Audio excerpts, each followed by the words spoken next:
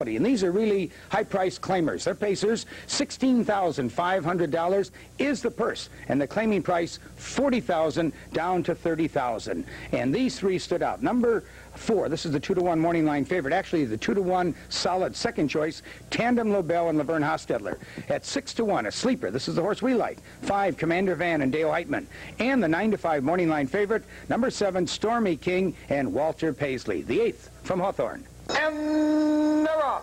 Payzone going to the late Tandem Lobel, and on the outside, Stormy Viking, followed by Blue Ore. Payzone shoots on through.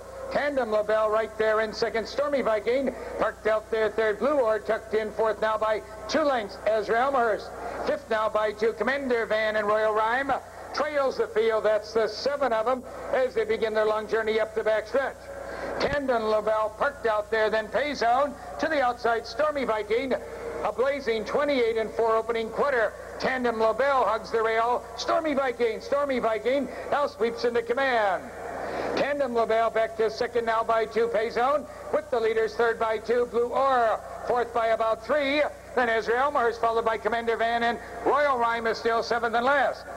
Now the 7 of them are toe-to-toe. Stormy Viking cutting it out with a 2-length lead. Tandem Lobel still on the chase, second. Payzone down along the rail, racing now in third. Also on the move to the outside now, Blue Ore, followed by Ezra Elmhurst, Commander Van, Royal Rhyme, 57-3, and they're halfway home. Stormy Viking has the lead. Blue Ore on the move to the outside to the leaders, second. Tandem Lobel saving ground down along the rail, third. Commander Van also joins the leaders to the outside, but they still have to catch Stormy Viking. Here they come, spinning out of the turn. Stormy Viking has a 2-length lead. Blue Ore to the outside, second. Tandem Lobel comes back a bit down along the rail, racing third. Commander Van to the outside now in fourth, followed by Ezra Elmhurst, racing in fifth. At the 8th pole, Stormy Viking accelerates. Stormy Viking with a flourish, drawing out by about 6 or 7. Then the fight for second. Royal Rhyme on the outside. Commander Van down along the rail. Stormy Viking all by himself by 6.